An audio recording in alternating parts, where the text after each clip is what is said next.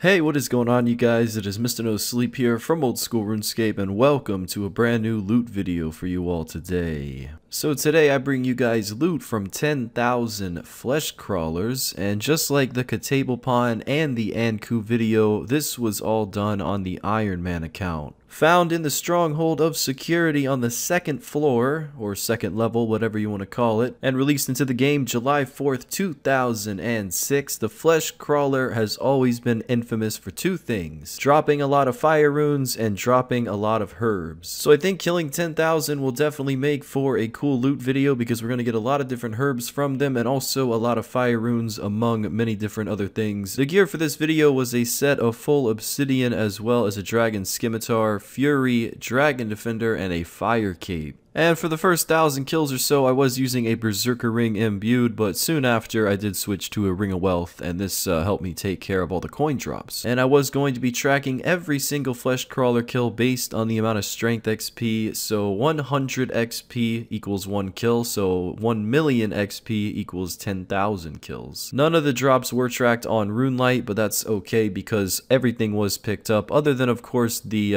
miscellaneous items like the scepter pieces, as well as the low tier herbs, and occasionally I would leave a silver bar on the ground. But for the most part, the two items that did, fill the inventory throughout the video would be the silver bars as well as the scepter pieces. In the very beginning, I did collect 20 scepter pieces, just like we did in the Anku and the Katablepon video. And after I did reach 20, which only took a few hundred kills here, I then just started to collect the silver bars because, at Flesh Crawlers, there really isn't that much unnoted things. The only thing other than the silver bars and the scepter pieces would be the ashes and the iron ore, and I don't really think either of those are worth picking up, seeing as they also have a noted iron ore drop, so that'll definitely make up for all the loose iron ore on the ground. Nice thing about Flesh Crawlers is they're only 25 HP, so a lot of the time you can one-hit these things, and just to ensure that my Dragon Skimmy would be hitting a lot, I did want to wear the max strength bonus that I could on this account, which explains the gear, and also I would always bring a super set with me: super strength, super defense, and super attack, as well as recharging my prayer after every single time that I would bank an inventory worth of stuff, and using preserve from the start to the end of the video, so all those boosted stats would be there for twice as long. And that will increase your kills per hour. The higher you hit, the faster you kill them, and the faster you kill them, the more kills you do get. So it would make sense to bring a super set, and if you can't afford one, combat potion is always a nice option. And obviously, if you're dealing with a monster that drops a lot of herbs and especially a decent amount of gems, I wouldn't call it a lot, but it does add up over time, you're always going to want to be bringing the two important items that we see in so many of these loot videos: the herb sack and of course the gem bag. Now, although these flesh crawlers are free to play and free to players can kill them, those two items are members only, and they're really useful here, so if you don't have them, I wouldn't really come here. I mean, you still can, and obviously the lower levels that kill these flesh crawlers for XP, they're not going to have a herb sack or anything like that, which just essentially means you're going to be banking a lot more since you're going to be picking everything up individually. And as you can see in the inventory, I was always bringing just a couple lobsters every single time I would bank, but food is really not necessary here, especially if you're high combat. I would say if you're low combat with low defense, feel free to bring like pies or cakes or something, but these flesh crawlers max hit is only a 1, which is surprisingly low. I was really surprised to actually see that on the wiki, but since they don't hit high, you really don't have to worry too much about bringing any food here. And if you are a lower level and you want to train here, or you just like the drops that these flesh crawlers give, then there is a safe spot for you, and that can be found all the way to the southwest of the room, right against the door. And there is an aggression timer here, and I should know how long it is considering I just killed 10,000, but of course I'm not actually sure of it. I'm assuming that it's somewhere around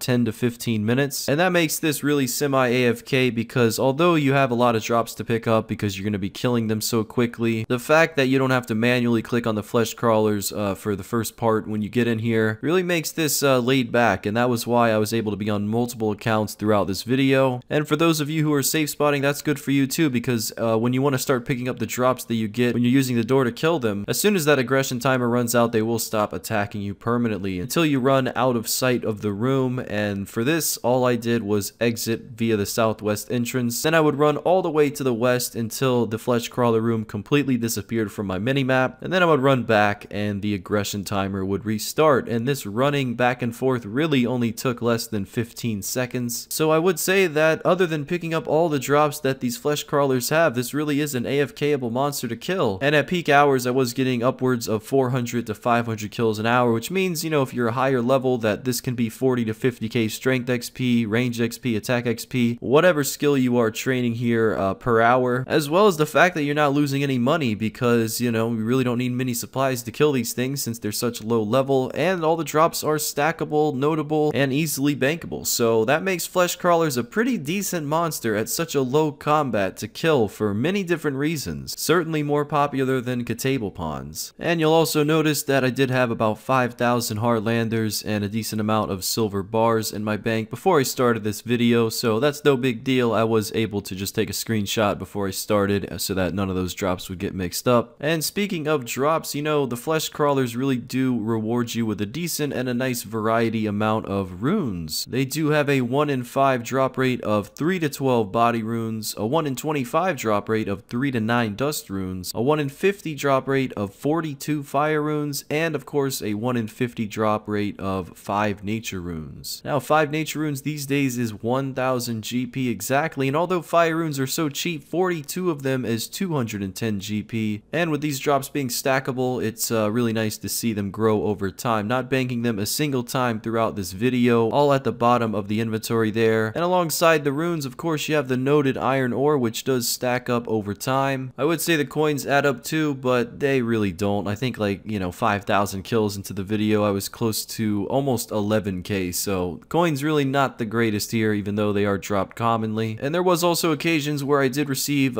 tooth and loop keys, which are both 1 in 3200 according to a ring of wealth, and even one occasion where I received a shield left half, which I always say this in pretty much all my loot videos, but you never do expect that from any monster in this game, and that is 1 in 12,000, so my RNG was truly on point at these flesh crawlers. You can also expect some pretty useless rune javelin drops coming to you in a quantity of 5, and that's 1 in 3200, so really nothing to gloat about. Rune spear as well, something that you can see here. I virtually hit the drop table on all of those items, and that is 1 in 6,000, so was always nice to receive a unique because, you know, there wasn't that much banking going on, just picking up the ashes and of course the silver bars. So, and I was also fortunate enough to hit 19 million HP XP on this account, slowly nearing 18 million strength as well at this point. I didn't want to do attack or defense because I'm still waiting to get those to 99, trying to do those on a different video, don't really want to do them just yet, so I guess we're, you know, going to continue the road to 200 mil strength XP just from all these loot videos on this Iron Man. And some people are curious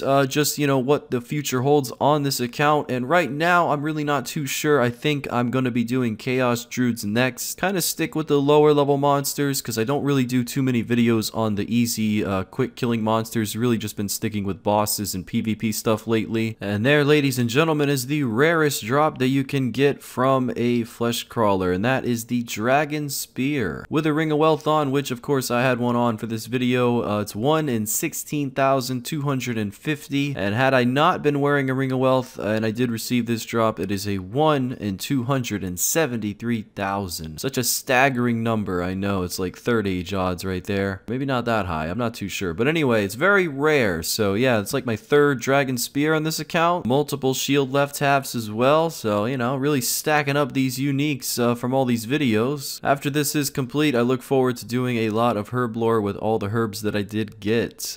Here we are at the last inventory, as a matter of fact, and to top things off, you know, Jegek's giving me the cherry on top of all the whipped cream, another shield left half. So yeah, I will take it. Don't need to repeat the drop rate. I think I've said it like 10 million times throughout these videos, but yeah, it's nice to see that. And with that being said, loot from 10,000 flesh crawlers has been completed. It's a pretty fast one, 400 to 500 kills an hour at this level. I'm sure it would be much lower if you are lower combat, you know, you kill them slower. But overall, if you do play quite a bit, you can get this done in less than 2 days. Reason this took 2 weeks to get up was mainly just because there was no need to rush it. Flesh crawlers isn't something, you know, that's really exciting. It's just kind of standard, so just kind of took my time editing this one. Overall though, we did get 197 silver bars, 104 ashes, 5 loop keys, 1 tooth key, 2 shield left halves, 1 dragon Dragon Spear, and 2 Rune Spears. That's it as it goes for the uniques. Looks like we did walk away with just about 26.8k in GP, so Ring of Wealth,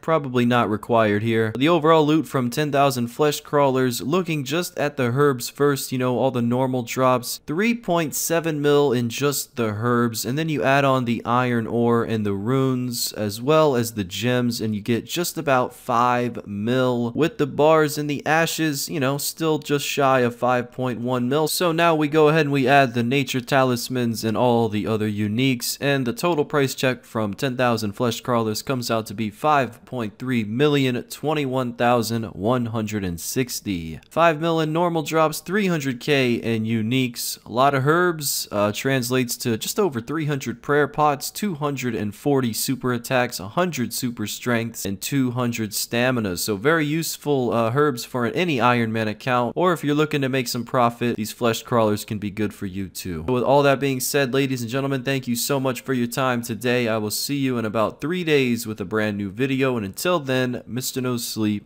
out.